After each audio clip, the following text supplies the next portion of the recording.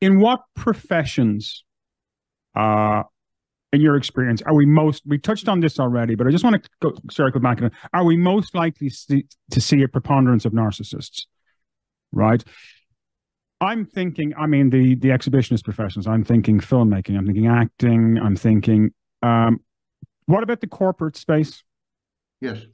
Actually, the corporate space is the only space where we have studies. We do not, believe it or not, have studies with regards to actors, the entertainment industry, show business, mass media, social media. We have studies with regards to the medical profession, and we have studies with regards to corporate settings. We don't have a single study about therapists, psychologists, psychiatrists. Tells you a lot. So we don't know what percentage of psychiatrists, therapists, psychologists. No. Right. That's really interesting. And even worse, to obtain a degree in psychology or psychiatry, you don't need to pass any mental health tests. You can be a raving lunatic, dangerous to yourself and to others, and end up treating people. You could be unboundaried. For example, you could be a borderline. What is the Hannibal Lecter case? You know what I mean? It's real. It's factual. You could be Hannibal Lecter and treat people. So, and this is, of course, a guild approach. You know, it's a monopoly. And when there's a monopoly, a professional monopoly, and when there's a monopoly, standards are lowered or non-existent. Of course, someone who intends to become a therapist or a psychologist or a psychiatrist, before starting the first year, must be screened for a variety of mental health issues. Starting, I mean, psychotic disorders, personality disorders, mood disorders. Some of them are seriously dangerous. Seriously dangerous. So today it's a Russian roulette. You attend therapy with someone, you have no idea how boundaried he is, how violent he is, how aggressive he may be. Will he blackmail you? Will he rape you? You can't tell. Simply you can't tell. It's a Russian roulette. But in corporate settings, it seems that narcissists and psychopaths are overrepresented by 500% compared to the general population. So 3 to 5%, for example, of chief executive officers of Fortune 500 have been diagnosed with psychopathy and or malignant narcissism. But how would you get CEOs to take? I presume that's the hair test, right? How would you get the hair and Babia? These are studies by Hair and Babia, two people. Yeah. Yeah, you're right. They were administered the PCLR designed by Robert Hare. Attention, they're narcissists. What do you mean? I know what you mean. Yeah. Exclusive study. They're part of history. They're part of history. Okay, so we're saying 3 to 5% of CEOs, and in the general population, we're saying about 1%. Similarly, among surgeons, which is the only segment of the medical profession to have been studied, the preponderance of psychopathy is much higher than in the general population. There is even a famous, I think, neurosurgeon or neuroscientist, Fallon, who has been diagnosed with psychopathy and outed himself, admitted that he's been diagnosed with psychopathy.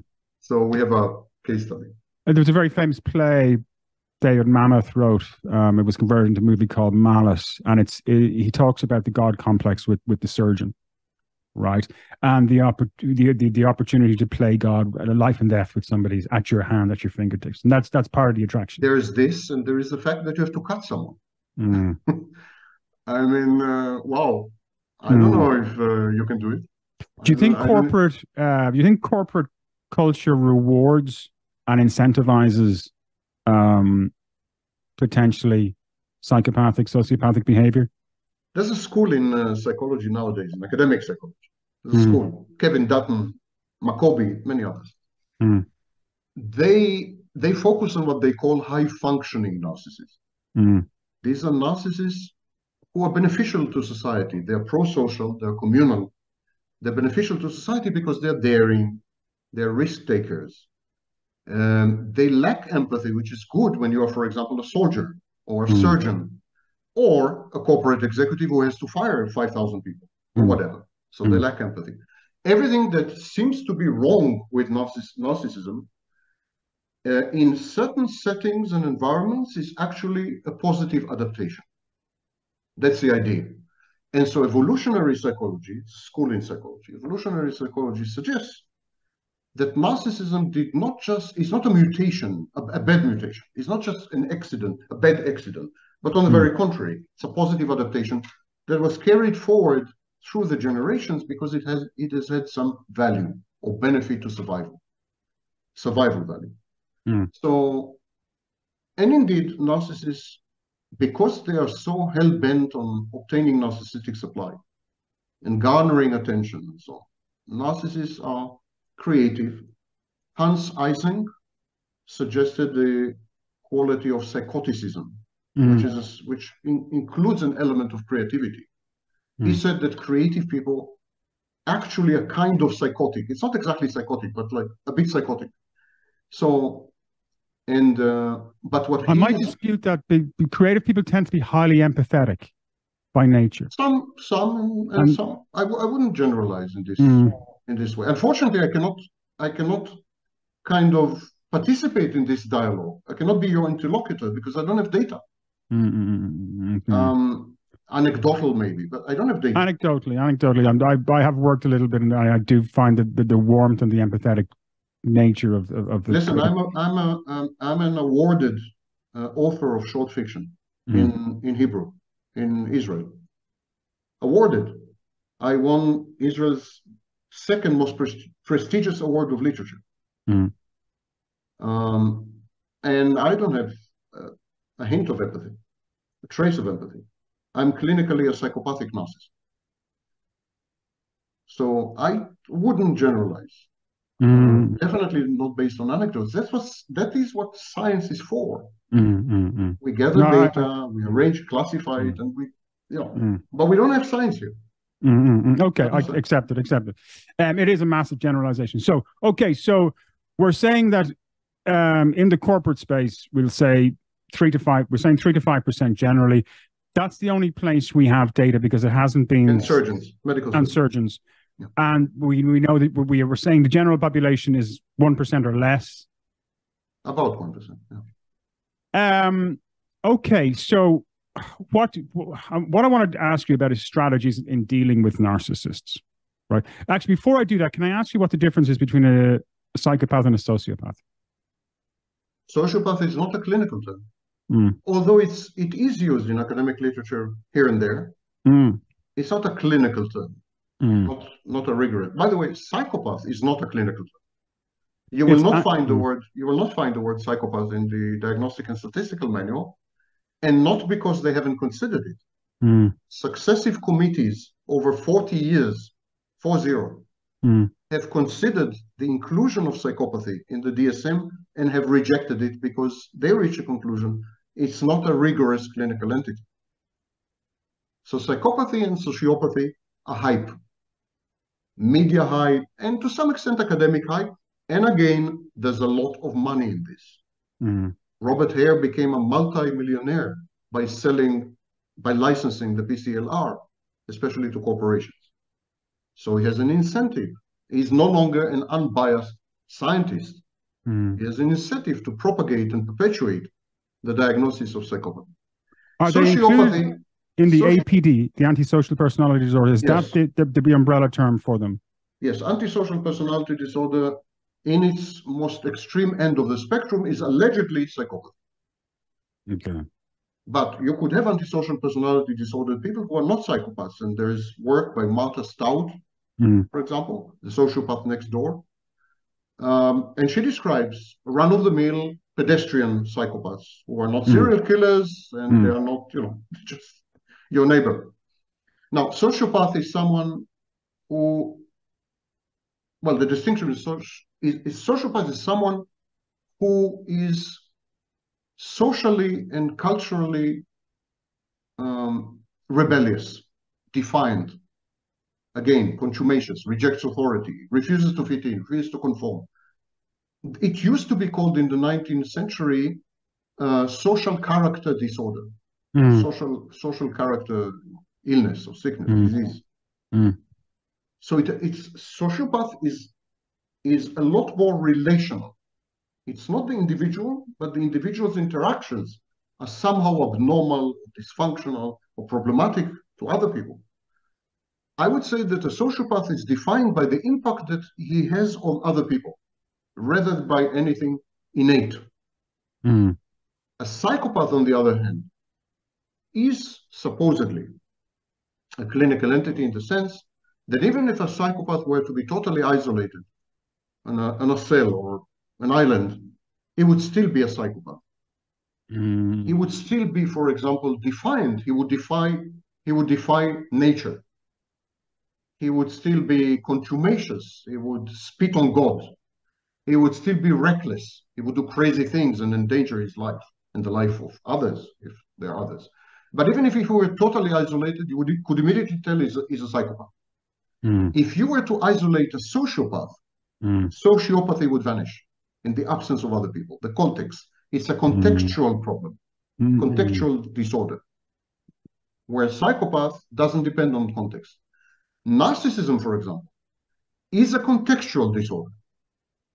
When you isolate the narcissist from potential sources of narcissistic supply and from potential partners in the shared fantasy, by the way, a key feature of narcissism, which we haven't mentioned.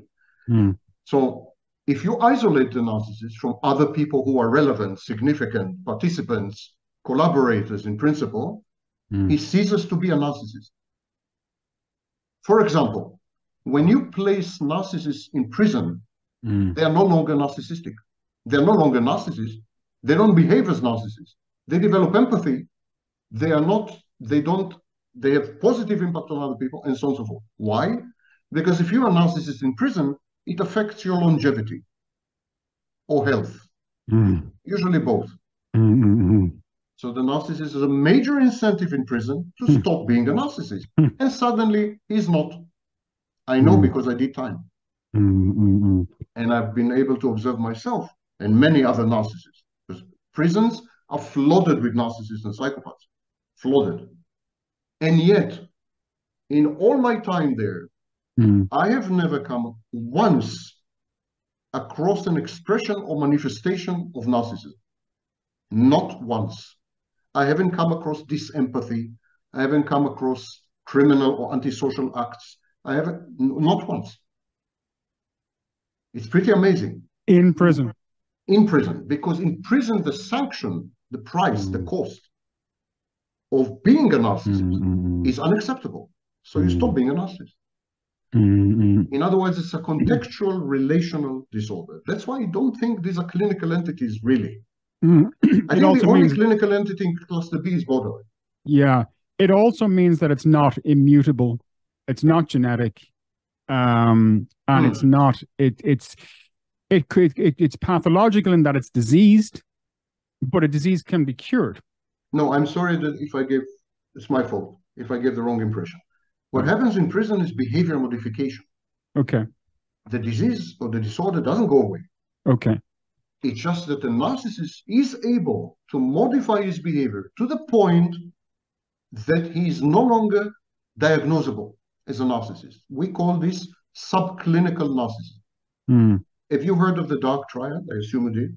Yeah. So in dark triad, again, self-styled experts online misrepresent the dark triad. Dark triad is not narcissism or psychopathy.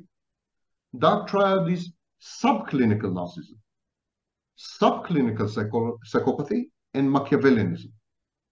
So in dark triad, there's someone who cannot be diagnosed as a narcissist, although we know that he has narcissistic traits and behaviors and so on, but he cannot be diagnosed. And similarly, he cannot be diagnosed with psychopathy, but he's manipulative, he's Machiavellian. Narcissists, when they enter prison, become subclinical narcissists. It's a fascinating transition. And it means that most, if not all, the behaviors of the narcissist, which are abrasive, antisocial, hurtful, harmful, all these behaviors can definitely be suppressed, modified, eliminated even. If the prison term is 10 years, they're eliminated effectively. And it's adaptive to the environment. Yes. It's so reactive. Would it return then when the prisoner is released? Would it organically just naturally return when they go back into society? Yes, it would. That's what I'm saying. The disease is there. The disorder is there.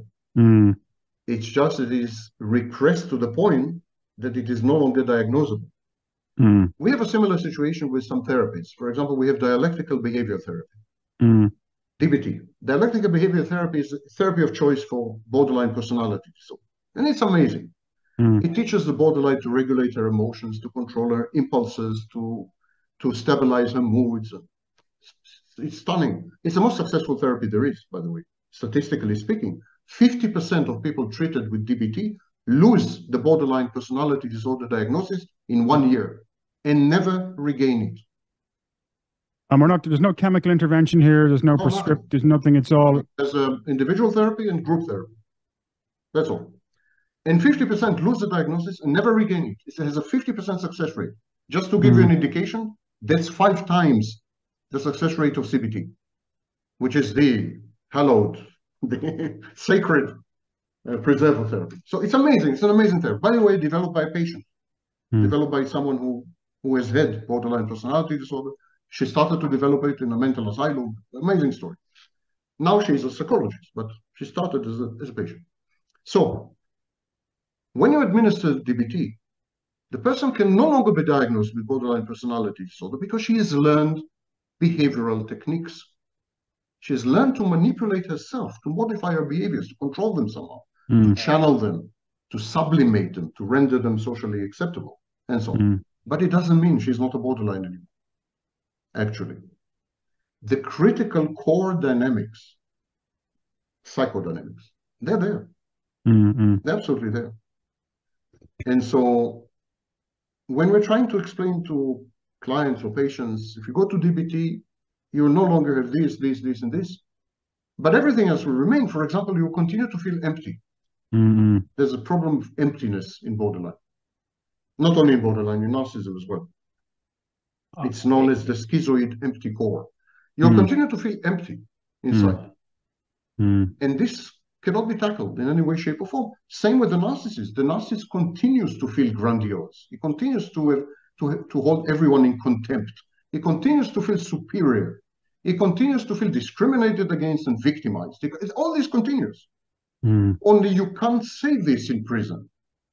If you hold someone in contempt, and you make him in the showers later, it's going to end badly. So, no contempt. If somebody, I want to ask you from a gender perspective, right? First, I want to ask you about if a young woman is embarking upon a relationship with a man, and she thinks everything is going great. She's found this, she's loved this guy, this is fantastic, but there's something she feels is not right. How could that young woman, or any woman, what's the checklist for her to try and figure out, is this guy potentially a narcissistic abuser? What would your perspective be? And then I want to ask you from the male perspective. In 1970, there was a Japanese roboticist, and he came up with the concept of uncanny valley. Masahiro Mori was his name. He suggested that as robots become more and more human-like, as they become androids, we're going to develop an extreme feeling of unease in their presence. Not because they don't resemble humans, but because they have become indistinguishable from humans. And yet something in us, gut feeling, intuition, instinct, call it what you want, something in us is going to signal to us, this is not a full-fledged, fully baked human. Something is off-key. Some note is wrong in this symphony. And he called it the uncanny valley. When you come across a narcissist or a psychopath, regardless of the setting, you are likely to have an uncanny valley reaction. You're likely to react to the narcissist or psychopath as if they were not fully human, not fully composed, not full-fledged, not fully put together, or put together wrongly, or there's an off-key, or something. No. And it's going to gnaw at you. It's going to, it's an intuitive thing. Yes. Yeah. We know, for example, that when two people meet, they exchange a gigantic amount of information via smell. They exchange about 100 items via smell alone, including the composition of the immune system, many of the genetic properties and so on and so forth are exchanged within a microsecond on a first encounter of less than 2 meters distance. Wow. So a lot of information is being exchanged. Body language, of course, micro expressions, facial expressions, the way I comb my hair. I mean, a lot is exchanged. Some argue that the vast majority of information is exchanged non-verbally on a first encounter. And that's why first impressions. So what you're saying, Sam, is for a young woman or any woman is really trust your innate instincts, your intuition as the number one reference point. 100%. And so, but this is the first line of defense. This is the Maginot line. And then start to observe. Is he breaching your boundaries? Does he treat you as an extension of himself? Does he make decisions for you? On a first date, he orders drinks without consulting you. Or he chooses a restaurant. Or he decides what you're going to do during the evening. I'm going to watch a movie now. So that's a breach of boundaries and ignoring your autonomy, agency, and independence. Second thing, and by far the most critical, how does he treat others? Because with you, it's an act. Narcissists interact with potential intimate partners in a sequence that is kabuki sequence. It's rigid, it's dictated, and it's never changing, immutable. So the first thing they do is they love bomb. Love bombing starts subtly, the way he looks at you, the way. So with you, it's an act. You can't trust the information that you gather by being with the narcissist on the first date.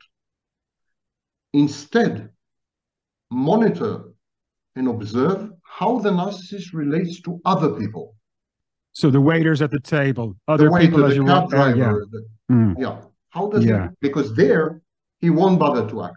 But there's nothing to gain from them. So obviously he'll show his true self, if you like. Moreover, underlings and subordinates and service providers trigger the narcissist's grandiosity, his worst features. Narcissists are, in this sense, a bit sadistic. So this provokes his worst features.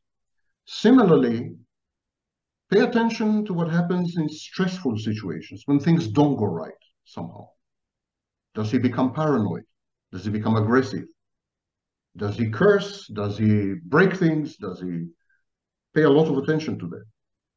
His speech patterns are crucial. Narcissists are not really interested in other people. They want to talk about themselves. Or when they pretend to listen to you, they're planning their next performance. So he's likely suddenly to ask a question, the answer to which you've already provided. He was simply not listening. He's likely to talk about himself, his work, his accomplishments, his brilliant future, and so on and so forth. I'm doing this to you in this interview, actually. My speech patterns are to some extent disrespectful. So it's an indicator of narcissism. These are enough on a first How do date. you mean, Sam? Give me an example in this interview specifically. I'm leveraging you to say what I want to say. I know that.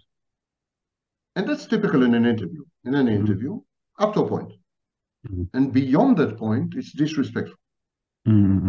Now, I don't disrespect you because I think you're unintelligent. I actually think you're intelligent. So there you have my respect. But I disrespect you because you're a tool. You're an instrument. You have no separate external existence. Narcissists are not capable of perceiving the externality and separateness of other people because they've never been able to separate from the maternal figure and individuate. Narcissism is a failure in separation and individuation. So they are still symbiotically enmeshed with a maternal figure in their mind, and they relate to other people the same way. We are one now. And of course, because we are one now, you are not external, you're not separate from me. Because we are one now, and because clearly I'm superior to you, then you are my tool, my instrument, my access.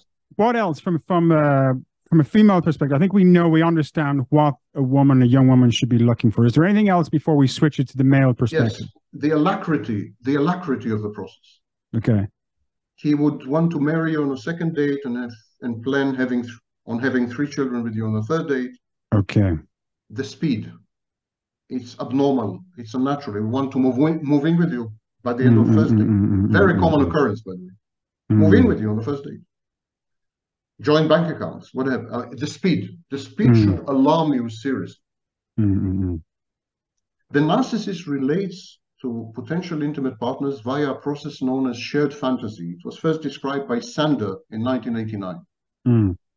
The shared fantasy, the narcissist creates a script, the equivalent of a theater play or a movie. And then he casts you. It's casting central. He casts you in a role. And you're supposed to play this role within the fantasy. Now, within the fantasy, you idealize each other.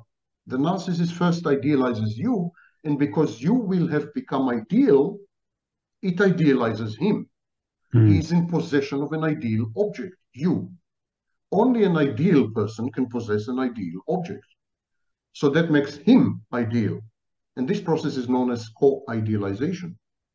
And then the shared fantasy progresses into its inevitable conclusion, which is devaluation, separation, devaluation, separation, individuation. So the narcissist converts you into a maternal figure. By the way, even in same-sex relationships, even when the narcissist is a woman, the narcissist converts the intimate partner into a maternal figure because the narcissist wants to reenact the early conflict with the biological original mother and wants to separate from her and become an individual, wants to grow up through the agency of the intimate partner. So the intimate partner becomes a mother, and then the narcissist needs to push her away, and the only way he knows how to do this is to devalue her, and then he separates from her and discards her. This process is autonomous, automatic, and ineluctable. There's absolutely nothing you can do. If you're the best conceivable partner, most loving and caring and empathic and holding, you name it, you sacrifice yourself, you're codependent, you're a doormat. Nothing is going to help because the narcissist needs to devalue you and separate from you because you are his mother, you're his new mother. Of course, the narcissist gives you the same treatment. He becomes your mother. He provides you with unconditional love. He regresses you to a much earlier age. And that is why this whole relationship is, apropos our earlier conversation, is addictive. The partner doesn't fall in love with the narcissist. The partner falls in love with herself through the narcissist's gaze. The narcissist idealizes her, and then he provides her with access to this idealization. And then she falls in love with her own idealized image. It's intoxicating. It's exactly what happens to a baby with his mother. The mother idealizes the baby, and the baby gains access to his nascent self, to his emerging self, through the mother's gaze. So initially, the baby's self is idealized, and that's why all babies are narcissists. The narcissist, because the mother idealizes them, and then they come to believe this. They come to create a self around this idealization, and that allows them to take on the world, to explore the world. This is the sequence. The mother idealizes the baby feels godlike. The baby feels idealized, and now he can take on the world because he's God. It's a critical, healthy feature of early childhood. The mother's gaze is crucial in pushing the child away from her and into the world. It's as if the mother is saying, listen, baby, you are God. You're ideal. You don't need me. You don't need me anymore. You can take on the world. Go ahead, take on the world. And the child begins to explore the world and then discovers that there are other people in the world and develops object relations, ability to interact with other people.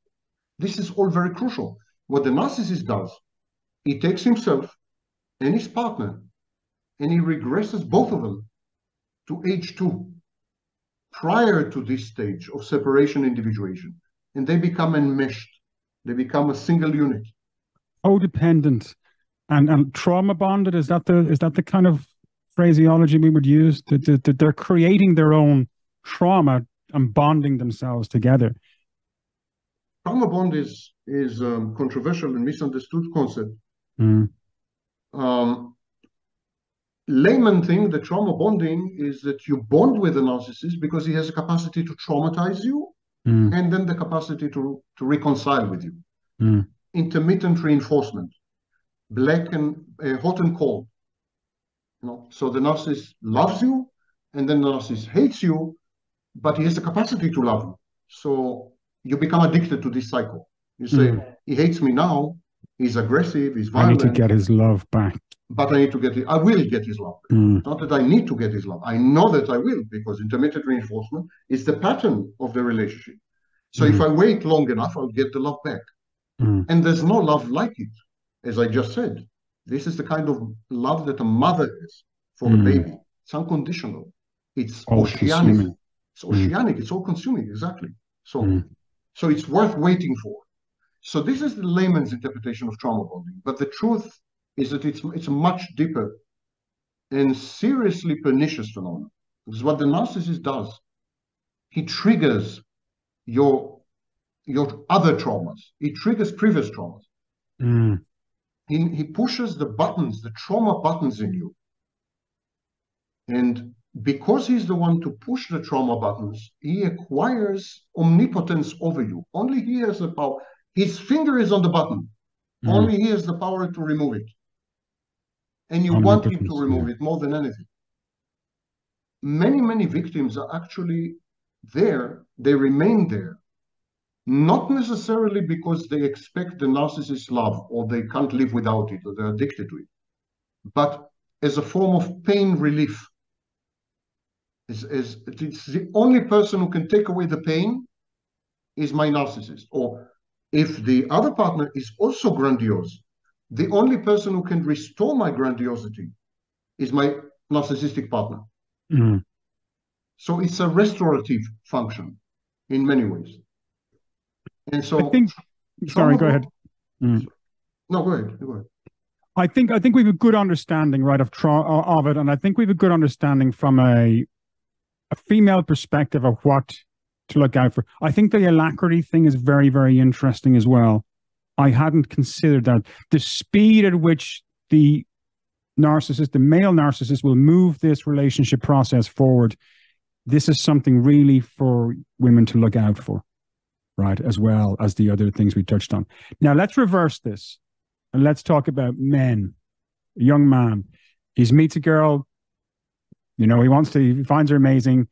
What should he be looking out for the same things, or is there subtle differences, subtle nuances here? It's a good question. The warning signs with the male narcissist is essentially about control. Right. Control, power plays, asymmetry of power, and so on. The warning signs with the female. So before I answer your question, well into the 2000s, 75% of people diagnosed with narcissistic personality disorder were men. And even today, in the text of the DSM-5 text revision published 1 year ago, it still says that 50 to 75% are men. The truth in the field is that half of all people diagnosed with personality disorders, narcissistic personality disorder, nowadays they're women. Women have caught up with men. And women have caught up with men because women have become men. This is not Samvaknin. These are studies by Lisa Wade and many others, which have proven, again, I think very conclusively, that women have adopted the male stereotypical gender role and have become men in the gender sense, not in the genitalia sense or the biological sense. Or they become men in the functional performative. It's performative. Exactly. Yeah. Gender is performative. So they perform as men, exactly. But it's they don't only perform as men, They regard themselves as men. For example, there's a famous study conducted in 1980 and then again in 2020, and women were asked to describe themselves. In 1980, they chose 8 out of 9 adjectives which were typically, stereotypically feminine. Caring, empathic, soft. Kind. In 2020, they chose 8 out of 9 adjectives which were typically, stereotypically masculine. Strong, tough, competitive, ambitious. So it's not only performative. Their self-perception has become utterly masculine. Why am I mentioning this? Consequently, a masculine disorder, narcissistic personality disorder, is now universal because everyone is a man. Even women are men. So they've acquired male mental health disorder. Additionally, the distinctions that used to exist in the 80s and distinctions I wrote about in the 90s, for example, between the manifestations of pathological narcissism in women and in men, these distinctions have all but evaporated. Male and female narcissists behave identically, with one exception. And that exception is what is known as histrionic exception. So male narcissists are controlling and antisocial. Controlling and antisocial. Female narcissists are controlling, less antisocial than men, and they're histrionic. When I say histrionic, they place an emphasis on the way they look, appearance rather than substance, for example. They minimize their intellectual and academic accomplishments. They act hyper-emotional, and even to some extent slutty, the raunch culture. So they would emphasize hyper-emotionality, external appearances. Hypersexuality as well? Hypersexuality, definitely. They would be teasers. The chase, sexual chase, and so on. So they would introduce sex and looks into the equation in a way which, in principle, should make you feel uncomfortable. Either because you feel hunted, or because the superficiality and artificiality of this behavior is so evident and so pathetic that it's bloody embarrassing. So these are, so all the signs of the male plus histrionic behavior. But women narcissists would act identical to the men when it comes to decision making, alacrity, and all this. They would act identical. They would just add to it ostentatious sexuality. Actually, we discovered in studies that women with histrionic personality disorder and women with narcissistic personality disorder do not like sex at all. And they rarely consummate. They are far stronger on chasing and teasing. But when it comes to sex itself, they try to avoid it or run away or don't enjoy it. Would that be indicative of some kind of developmental or childhood trauma or potentially? No, manipulative instrument. It's Machiavellian. It's totally, I agree that it's instinctual and possibly unconscious to some extent, but Machiavellian in effect, to manipulate. Similarly, women with histrionic and narcissistic personality disorder misjudge the depth of relationships. They regard relationships as far more intimate than they are. And this is the element of alacrity in women. So the male narcissist would focus on planning. Let's buy an apartment, let's cohabit, let's have children, let's get married. He would focus on the logistics, the mechanics of the shared fantasy. The women would focus, the women narcissists, would be equally speedy, equal crazy making, but they would focus on the emotional aspects, the intimate aspects, and they would misjudge. So in men, we have something called sexual overperception. Men misjudge female behavior, almost all female behavior, and they think it's an invitation for sex. This is called sexual overperception. In female narcissists and female histrionics, we have intimacy overperception. Because they think that man is in love with them within a single meeting and so on, they want to get married and have 9 children on the second date, but not for the same reasons as the male. The male wants to own the intimate partner. The female narcissist wants the intimacy, to secure the intimacy, because intimacy is translated in the mind of the female narcissist. Intimacy is translated as power, narcissistic supply, accomplishment. He is addicted to me. He's my slave. He can't live without me. These are women phrases. These are female phrases. A man can say, you know, she never had sex like that. I'm the best. I'm the best in bed. But he would never say, for example, I don't know, she can't live without me. It's not a male expression. It's a female thing. But as you can see, these are nuances, because ultimately it comes to the same. Both the man and the woman would press for an abnormal pace of relational development for different reasons, but it comes to the same. Both of them would try to control you. Both of them would make decisions. Both of them would disrespect your boundaries. Both of them would ignore your agency and autonomy, or try to repress it violently and aggressively if you show any signs. Both of them would use a shared fantasy, absolutely. The female narcissist would fantasize about the intimacy dimension of the relationship. We're going to have a family, we're going to be very happy, and have children. The male narcissist would do the same, but he would fantasize on having a trophy wife, or having children that he can then shape and mold in his own, you know. Yeah, I mean, the trophy wife is obviously a reflection of his own prowess as well, because the more beautiful physically, the more admiration she's going to get from other males. And so you bask, if you're a narcissist, in the glory of the, look what belongs to me, that's mine. So that's what I said, co-idealization. Co-idealization is if you are the owner, the proud owner of an ideal object, means you are ideal. Yeah. If you own a drop-dead, gorgeous, hyper-intelligent, super rich woman, you own her. In the narcissist mind, he owns her. If you're the owner of this device, thing, object, then that makes you godlike, ideal. It's exactly like a status symbol. You know, and the corresponding thing on the female side then is she kind of owns him because he can't live without her. Yes, he's a slave to her. He's addicted to her. He's addicted to her. He's a drug. Yeah. She's irresistible.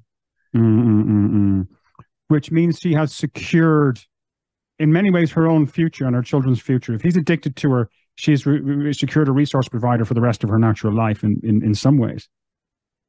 Most modern women don't think that way anymore. Actually, they're trying to avoid long-term commitments and so on.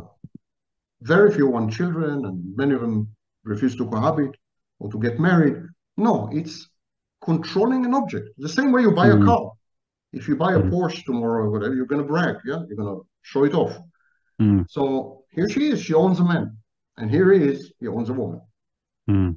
And he idealizes the external aspects of the woman, and she would idealize the internal aspects of the man. His capacity for intimacy, his love. And he would idealize her looks. That's fascinating. And I think we've given people some very good clues there, okay, about what to look out for to avoid narcissists. Can I ask you one more thing on the narcissism piece as it relates to behavior, right? So imagine you're in a corporate environment, right? And you suspect that the people you're working for, the authority figures, are your boss, your immediate boss, your team leader.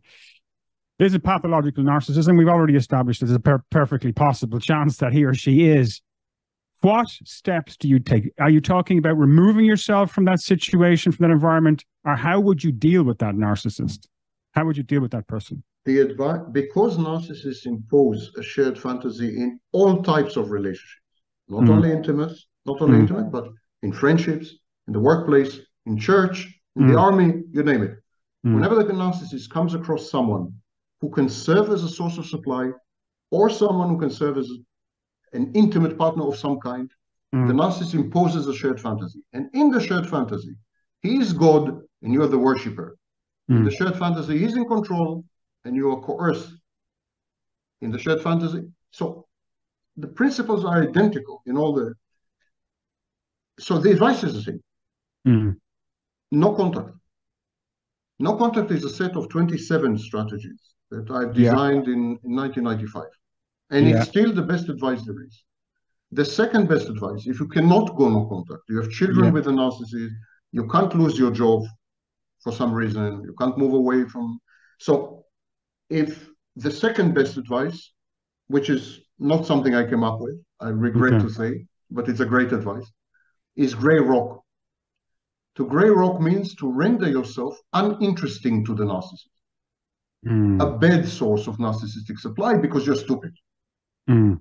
Or you are incapable of curiosity. You're not a worthy adversary. Not a worthy object to be owned. Narcissists don't have adversaries, they're God. What do you mean? What adversaries? They don't have adversaries, they're God. Some contemptible, inferior people may consider themselves to be the narcissist's adversary or enemy, but that's because they're deluded. Had they realized the omnipotence, omniscience, and perfection of the narcissist, they would have never considered themselves his enemies, because to be an enemy, you need to be equal somehow. So not as an enemy, but as an object to be owned. So if you are a rock, so you have to minimize the problem here, Sam, is if you're in a corporate environment, and I have worked in a few, don't attract attention to yourself. Yeah, minimize yourself. Hide yourself. I mean, Robert Greene talks about this in the 48 Laws of Power as well, about never upstaging the master. That's essentially is what you're talking about there. You minimize yourself. If you're compelled to stay. Yeah. If you're forced to stay. No. Yeah. No, my first advice is to disconnect. Resign. Disconnect, yeah. Resign, literally. Yeah. Because it can end really badly. It can end really badly and can affect your future career. Narcissists, if they are mortified, narcissists can be narcissistically injured. It's when you challenge, undermine their grandiosity in some way, their self-perception or self-image. You cause them discomfort by doing this. But they can also be mortified. Mortification, narcissistic mortification, is if you shame the narcissist, inadvertently even, in public. The narcissist is giving a presentation, and you raise your hand and say, I'm sorry, but this slide is wrong.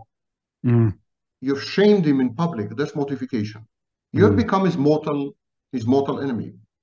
Well, he doesn't have enemies, but you become something to be quashed and crushed and destroyed forever and ever. Amen. Confined to the outer oblivion of deep space. He's going to pursue you. He's going to pursue you for years. He's going to pursue you in all future careers. Narcissists are exceedingly vindictive when they're exposed to mortification. And this is known as the external solution of mortification. It was first described by Libby, not by me, by Libby. So when a narcissist is shamed or humiliated in public, in front of an audience that matters to him, he's going to ruin your life, period. He's going to focus on this. This is going to be his laser focus. So it could end extremely badly. And the danger is in any environment, whether it's an academic environment or in a work environment, if you want to engage and you want to ask questions and you're curious, you could put your foot on a grenade, metaphorically, with a narcissist very easily. Yes, and unfortunately, the incidence and prevalence of narcissism, pathological narcissism, is increasing. These are studies by Twenge and Campbell. The newer generations, people under the age of 25, under the age of 30 by now, they're much more narcissistic. They're 5 times more narcissistic.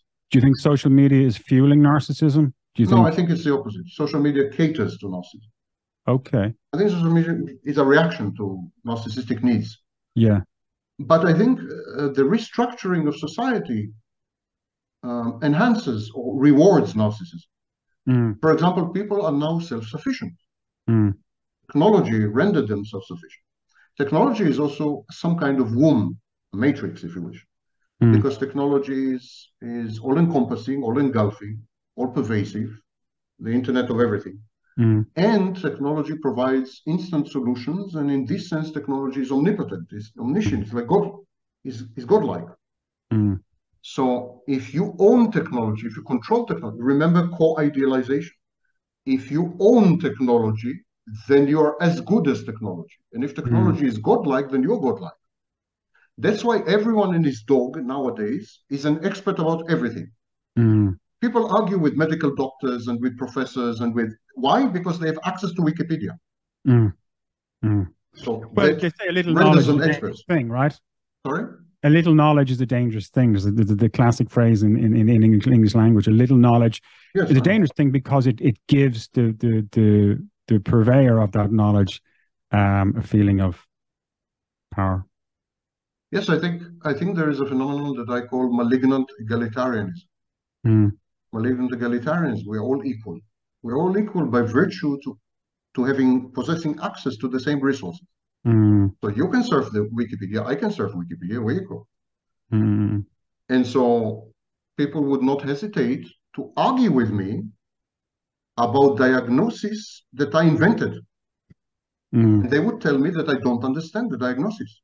And I better watch this and this. He knows better, or she knows better. And that's the diagnosis that I invented. And so technology empowers people in the wrong sense and renders them more narcissistic. That's for sure. But I think technology was a reaction to the rising tide of narcissism.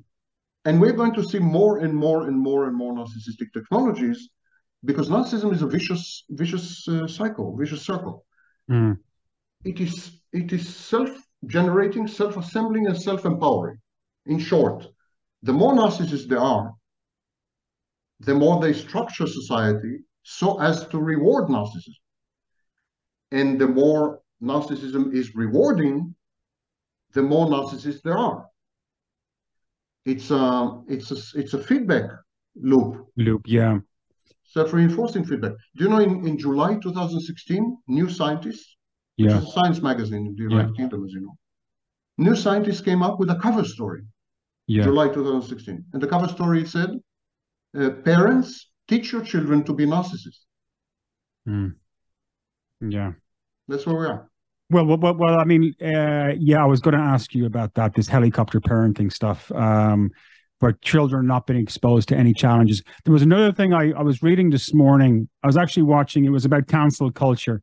Over 200 professors have been canceled in the United States in the last 20 years. A colleague of Jonathan Haidt's was talking about this phenomenon, and it's a greater number of professors that have been cancelled than all that were cancelled during McCarthyism in the 1950s. What's your perspective on dark triad, cancel culture, what's happening in society? Do you think there's elements of narcissism there? The sociologist Bradley said that Bradley Campbell said that we have transitioned from the age of dignity to the age of victimhood. Victimhood has become not only an organizing principle and a hermeneutic principle that explains life, makes sense of life, but also an identity determinant and consequently part of identity politics. Now, the problem with victimhood is this: if everyone is a victim, there's a problem to find who is victimized. Yeah. When you're a victim, you are compelled to find a victimizer. Even if there's no victimizer, even if your victimhood is self-imputed, you would still work very hard to find a victimizer because the narrative would be incomplete and ridiculous, derisive, if you don't find a victimizer soon. So the studies in Israel in 2020, 4 studies in Israel in 2020, other studies in British Columbia, and recent studies in China and elsewhere, they're beginning to demonstrate, I think convincingly, that victimhood movements are infiltrated by narcissists and psychopaths who then take over and leverage victimhood movements in 2 ways. To obtain attention. It's a power grab. And it's a power grab, to penalize. To sadistically use the power to penalize. To coerce, not necessarily with a goal orientation, but to coerce is a performative action, as a demonstration, to coerce ostentatiously. It's like a deterrent, if you wish. So many victimhood movements have been taken over by narcissists and psychopaths. Online, we have the empaths movement. There's no such thing as empath. It's clinical nonsense. These people are grandiose. Many of them are covert narcissists, I have no doubt. And yet they pose as these angelic, blemishless, faultless victims who have been passively victimized by narcissists through no fault or contribution of their own. It's a classic splitting defense. I'm all good, the narcissist is all bad. I'm an angel, he's a demon. And many of them go to that extent. They say that narcissists have been possessed by demons. Don't ask. Horrible. So it's an example of a victimhood movement, which started off by me, by the way,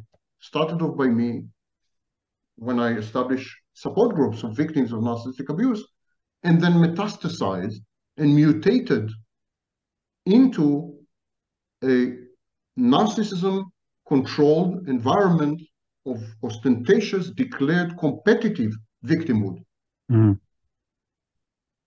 thereby demonizing the alleged abuser. This is an example in narcissism, but you have the same example in race, same example in now. When you have spotted the abuser, you need to demonstrate your power. It's part of the narcissistic psychopathic matrix, rule book. You need to demonstrate your power. Deterrence in international affairs. Yeah. And you did mention the vindictiveness aspect of it as well. Yes. That there is a vindictive quality to the destruction of somebody's reputation and very often their career for the most minor, sometimes offense.